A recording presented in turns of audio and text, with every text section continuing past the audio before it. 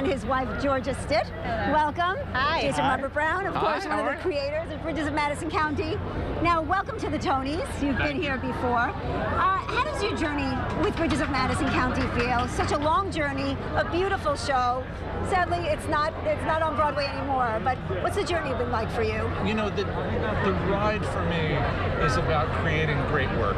The ride for me is about being able to say, at the end of it, this play that Marcia and I wrote and that Bart directed and with all these wonderful people was something I can be proud of and that I can believe in and that I'm proud to have my name on.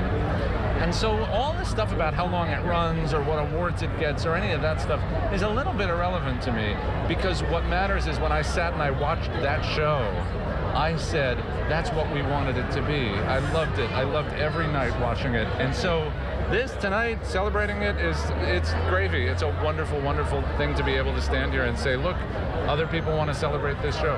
It may not be on Broadway, but it lives on in the original cast album, which I cannot stop playing, with two glorious voices, or the entire cast album. 15 glorious voices. Stephen Pasquale and Kelly O'Hara in particularly.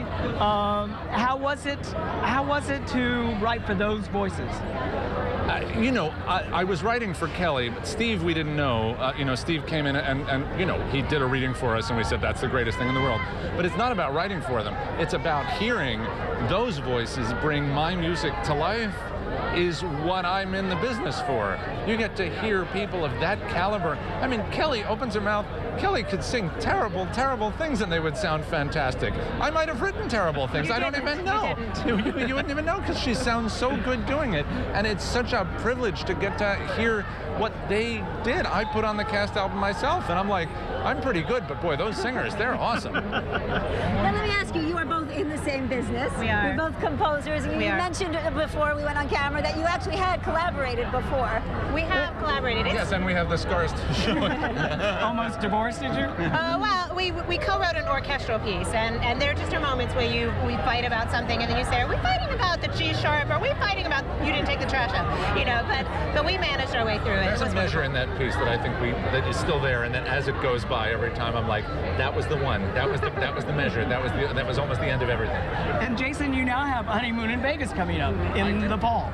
Well, let's hope. Yes. But from the Bridges of Madison County to Las Vegas and writing songs for Flying Elvises, how was that jump?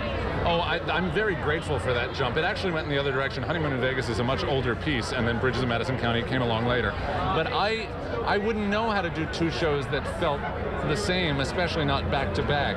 It's been such a thrill getting to go. You know, we did Honeymoon at the Paper Mill Playhouse last fall, and so to get to go from Bridges at Williamstown to Honeymoon, which is this big, brassy, wacky, swingy comedy, and then back into Bridges of Madison County for Broadway, and now to be able to go back into Honeymoon in Vegas, I'm constantly invigorated by the work because the energies are so different. We laugh, we cry, we laugh, we cry. We're happy to be laughing again. Well, I hope you're laughing tonight. Yes, exactly. Can we have to say hi. Our kids are watching. Can we say hello? Hi. Go ahead. You want to say their names? Yeah, sure. Hi, Molly. Hi, Susanna. We love you. Okay. Have a good night. Break a leg. Thank you. Thank you so much.